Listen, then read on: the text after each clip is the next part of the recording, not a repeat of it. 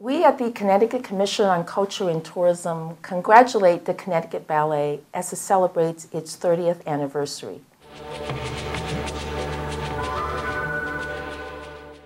We've supported the Connecticut Ballet since its beginning in 1982, and we do so because it stands for excellence and it touches every facet of our communities, from the boardroom to prison cells, literally.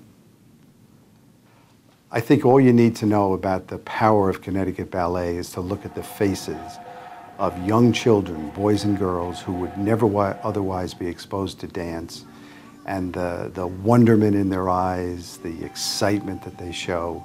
That's all the payoff you need. Connecticut Ballet stands out to me as an organization that has been willing to work with the juvenile justice population, kids that most people don't want to give a chance.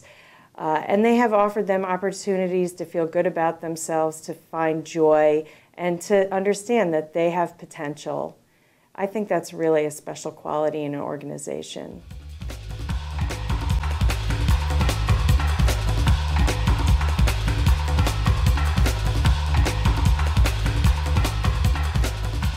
The impact really of the Connecticut Ballet to our students and to New London Public Schools both has been that they give kids an opportunity to experience ballet, to experience dance, to experience all forms of dance. It has a huge impact because children, as I said, wouldn't have those experiences.